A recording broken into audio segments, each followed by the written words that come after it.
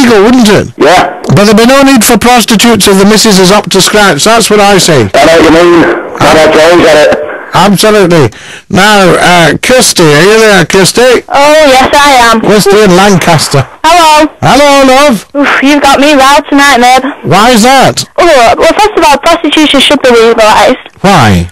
Because, again, the lady said about the taxes, but the amount of money taxpayers spend on prosecuting prostitutes, that would save thousands to go on proper, worthwhile criminal justice causes. So, if we legalised it, yeah, we could get the tax off the prostitutes. And stop paying to put them through the system. These women are victims.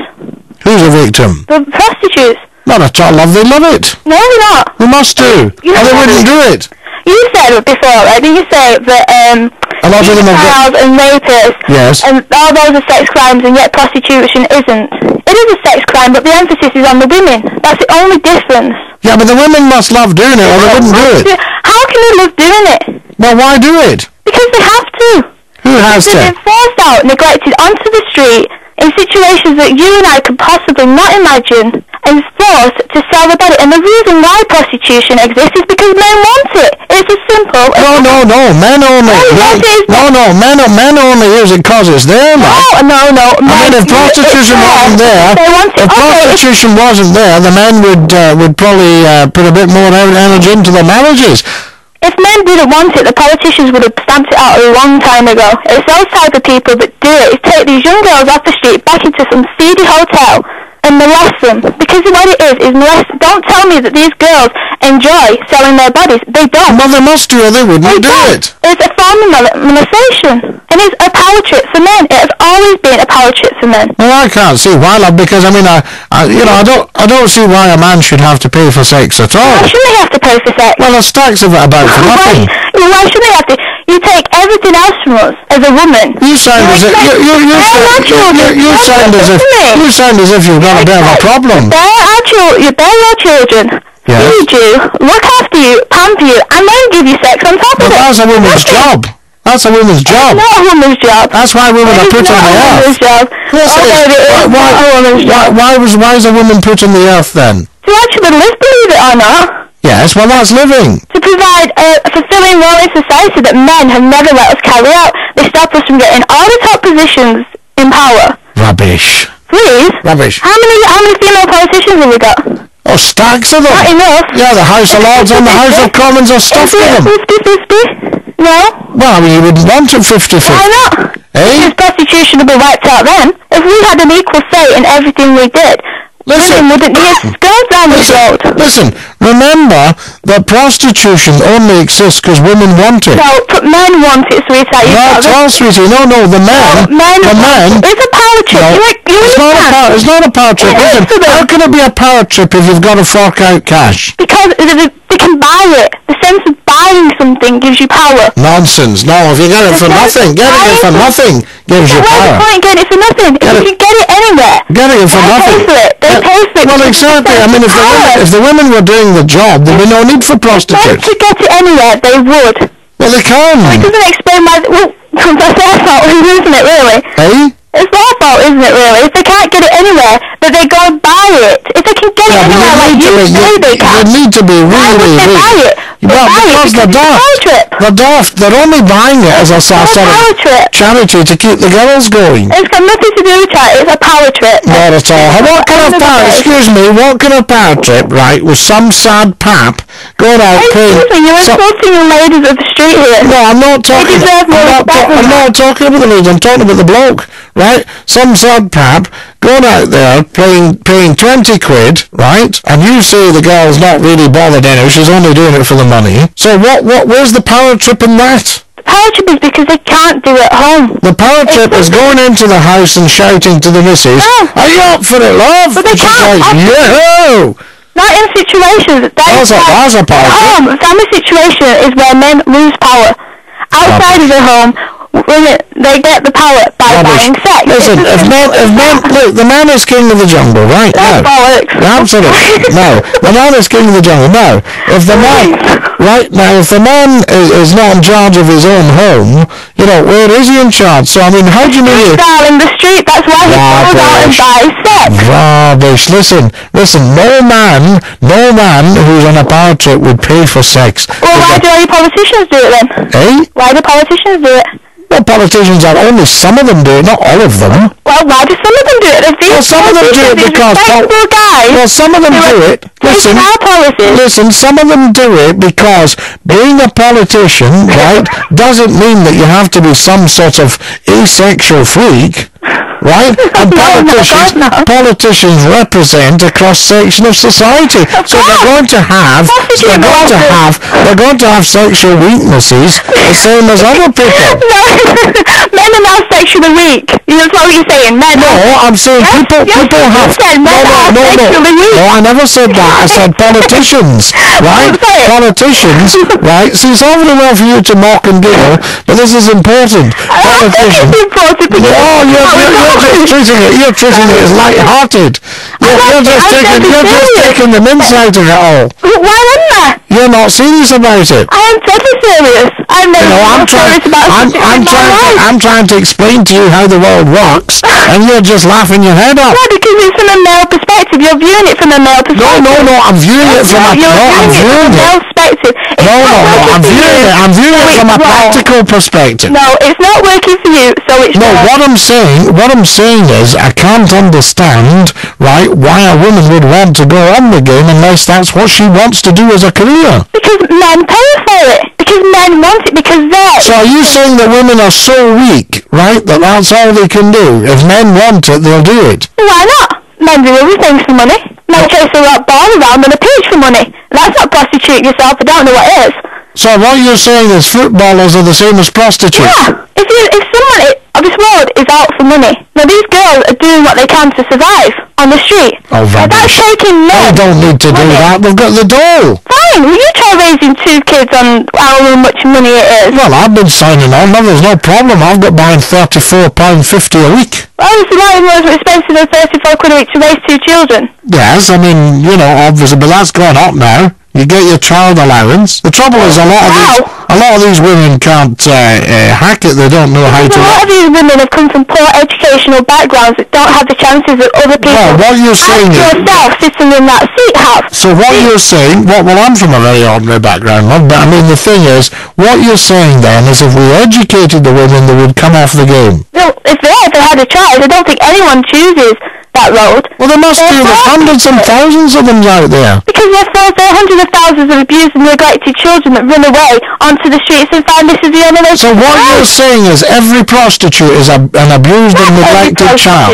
But there are circumstances for why those people end up on the street and why they end up selling themselves. And it is usually, more often than not, because they've been abused by the system, by the parents, by a family friend. Yeah, but wait a minute, hang on, you've got all this abuse. If I'd been abused sexually by a friend, a family friend or a parent or whatever, the last thing I'm going to do is go on the game. Why not? That's how you know. And let people abuse me. If your body has been used for a token like that and that's all you know, why would you not use it as an incentive to make money? Well, in other words, what you're saying is they've not got any other talents. But they don't, because they were too young at the time to realise it. So what you're saying is if somebody's been beaten about, then they're going to make their living by letting people beat them. Well, yeah, because it's the only thing they know. Can't understand where you're coming from there. It's a vicious cycle that they cannot get out of. So in other words, so you're saying... on the street, they have no money, they have no food to eat, they go into a system of abuse, prostitution. So you're saying... They can't get out because the money is that poor that they don't have time, and the hours are irregular, they don't have time to better themselves,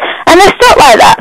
And people in the liberalist and goody-goody two-shoes and all this saying, all they need is a bit of this and a bit of that. It's no good because well, that's what's happened. That's what's happened by allowing escort agencies to advertise on the telly. Right. Yes? Do that. And showing violent films. Sure, there's more violence on the news, believe me. I watch Columbine for 3 hours on CNN, and I saw and heard gunshots. So don't tell me about violence, because I've seen it firsthand. I've seen them bury 14 children and a teacher. I watched it live. So I know about violence on TV. Think we should put a stop to that then? What? It happens in the real world.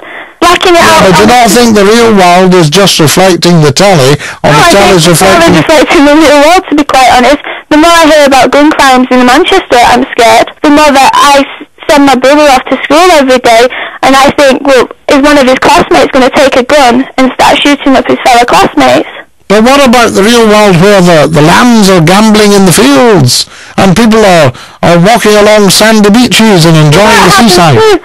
But just don't... And is that not the real world? The violent part of society. There is a violent part of society. Well, how do we put a stop to that then? Is there a stop? There's been violence in the human history for... Well, isn't it time we put a stop to it then? No, because it'll never happen. Well, of course it will. It will happen if you put a stop to it, won't it? It's completely unrealistic. I don't think it's unrealistic at all. Peace in the world will happen ever. Of course, I don't think... It's survival of the fittest, mate. And whoever gets there at the top, and what's ever left of the planet by the time we finish destroying it, will be the ones that survived and fought for it. That's as plain and simple as it comes. Do you not think you're sometimes a little bit negative? I'm not negative, I'm realistic. I don't think so at all. I think you're talking out your backside. No, I'm realistic. I mean, the thing is the world's better now than it's ever been, right? We've eradicated a good whack of disease, right? We've got, in this country, we've got a steady economy. We've got top-class socialist government. In this country, look at how fortunate we are. In Mozambique, they've just been washed out by floods. Yeah, they haven't. The international community a week to do anything about. Sure. In Sierra Leone, they're having a civil war. They evacuated British citizens. Yes. Very nice of them, that is. Yes. You know, so you tell me when peace all over the world's going to happen, and I'll tell you that... No, peace will only happen all over the world if you get quality leaders and nobody wants peace. Quality leaders, there's too many different political systems in the world. No, you can't just have one political system for the whole world, can you? Well, they won't work in peace, will they? Look at the Cold War. America and that's all gone. For now. Yeah, now it has. That's finished. Yeah, and now the Third War's kicking off. Don't think that it's not going to happen again. Well, Please, don't be that naive. Well, what's that to do with prostitutes? Nothing but you told me there, mate. Hey? Nothing but you told me there. Gosh, I don't know. I don't know what you like at all. You're all over the place, you. Oh, you take me there. Hey? You told me there. I'll tell you. I can argue you to the death, my friend. Hey? I will argue you to the death. Argue to the death? See the rubbish you talk, I don't know. Rubbish? Yeah, this is from you. You don't have to talk rubbish, but the thing is, I'll tell you something. You'd find that if these girls decided to come off the street... They don't decide to go on the street. It happens. No, it doesn't happen. They've chosen it as a career. They're career people. You ask them if they went at 7 years old, oh, by the way, I want to be a prostitute. No, I don't think at that. I mean, I think at 15, 16 they think, oh, this is easy cash. Cash? Oh, yeah. And I think dirty old man stick there, what not up you, it's not easy money, believe me. Well, I mean, that seems to be. I mean, they don't, I think it's dreadful, actually. Well, it is dreadful, but it's a state of affairs, and you but I think if women for it, well, exactly. Make it go well, I think if the wives and the girlfriends did more of the stuff, then, the prostitution would just stop like that, just like that. Yeah, because after 22 hours a day looking after your children, feeding you, and whatever else we have to do, wash up after you and wipe your backside most of the time. Oh, you can still marry. Oh, for goodness sake. So what you're saying is there's no point in having a girlfriend or getting married because they're not up to it. Don't use prostitutes, because that would make you so much more happier. That's what you want. So what you're saying is that women just can't hack it. Oh, like I say, women hack a lot more than you. Women are not up to scratch, is what you're saying. Oh, excuse me, we are very up to scratch. Well, I mean, for heaven's sake, look, I can tell you something. 22 hours down a mine, and the husband can still come in and perform, and the woman goes, oh, I got a headache. I don't know. I can see a man perform after 22 hours on the job. I really would. I don't know. I mean, I think you should swap. I think it should be a national husband and wife swap day in reverse roles, and we'll see who wants sex then, shall we? I think we shall see who wants sex then, and I'll guarantee you it won't be the man. I think you're quite bizarre, love. I think you really are quite bizarre. You know I'm right, though, Scottie. Not at all. Of course you're not. I'm right. I've never had so much. Every woman who's listened to this radio station knows I'm right too. Hey? Every woman that's listening to this radio station knows that I'm right. You're victimising the women. Well, I'm not victimising at all. I'm trying to help them. I'm trying to bring a bit more life and joy into the marriage. I'm trying to show the women where they're going wrong. Have you ever had sex, mate? The what, love? Have you ever had sex? Because have I ever had sex? Excuse me, the bills in the woods. Hey? Have I ever had sex? I don't know. 2 minutes of pleasure does not cancel out to 24 hours. Of course it's a pleasure. Otherwise, you wouldn't do it. Men find it a pleasure because they don't have to do the work, so is that? Men do all the work. The women just lie there and think of England. Yeah, for the 2 minutes that they're there. Yeah, for the 2 minutes, because that's all the women can cope with. I'll tell you, that's the thing. The men would go all night. Yeah. Oh yeah, I've heard that one before. No, I think what you've got to do, the women need to wise up, and you'd find the prostitutes would disappear like snow off a dike. What would you do? You male prostitutes then? What about them? You don't need to. I mean, the thing is, you do not need to pay for sex. I can't understand. No, they don't. They do. No, they don't. That they need to. They do. No, they don't. I mean, why would a man ever need to pay for sex? I don't, because he's not satisfied at home, because he hasn't got the power. Exactly, because the missus is not delivering. Not sexually. Yes, the missus is not delivering. She might be great when it comes to carpets and curtains, but when it comes to the 1-2 buckle my shoe in the sack, she can't deliver. You know what it is? It's because women say no. Because the married woman has the sense to say no. These poor girls, they don't get a choice. All right, love. We'll see what everybody else thinks. Hey, okay. It's been jolly good to talk to you. All right, bye. I like you because you've got a bit of spice about you. Hey, think you do, love. Think you do. Think you do.